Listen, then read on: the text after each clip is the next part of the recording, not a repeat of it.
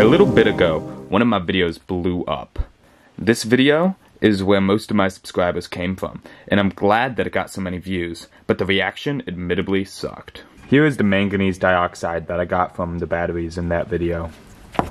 So I put some manganese dioxide in this beaker right here. And the other ingredient I was going to use in the video was aluminum powder. I've put the aluminum powder as well as the manganese dioxide in this little beaker. And this time I'm going to add one more ingredient. And I'm going to add some of this barium nitrate. This will work as an oxidizer. I have all three powders in the beaker and now I'm just going to mix them together. So I have mixed them all together and it's a nice dark gray color now. All I need now is some of this magnesium wire to light it. And let's go light it off. It's pretty windy and it's also raining right now, but I'm going to try and set this stuff off anyway.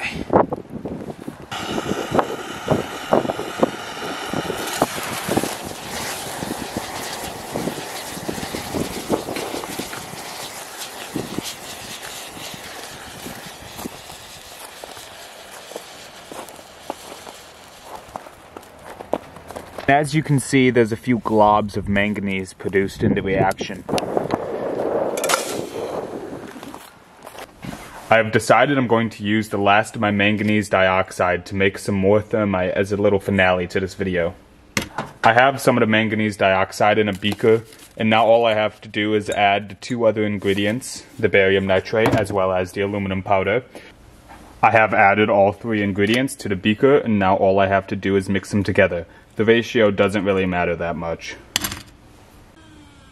Here we have a ton of that familiar dark gray powder. Let's light it up.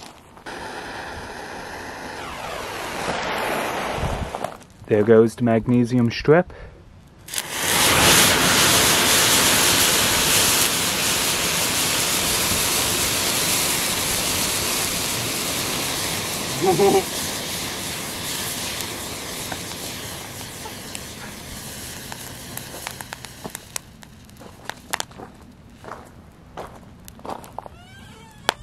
As we can see, it has destroyed the entire pan, and it's just crumbling now.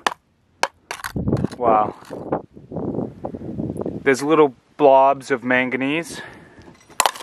Anyway, guys, I hope you enjoyed the video, and peace out.